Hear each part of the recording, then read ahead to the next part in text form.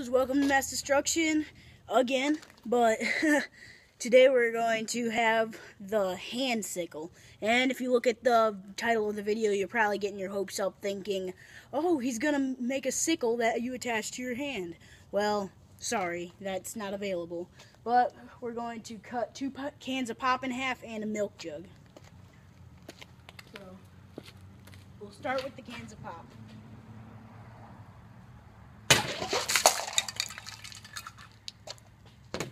Okay, let me go get those.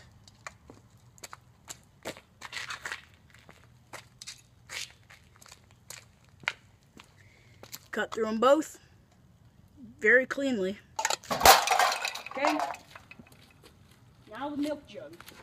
And I don't really know what it's going to do to the milk jug since it's so big, but we're going to find out. I tested it yesterday and the bottom stayed still, so well, guess we'll find out. Well, as you can see, the bottom stayed still.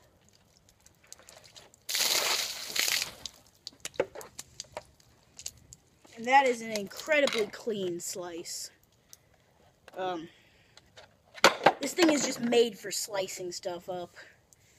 Well, I mean, that's actually the job of it. Like, it's made for chopping down corn and clearing out paths. Please rate, comment, subscribe. It really helps us out, and have an awesome day.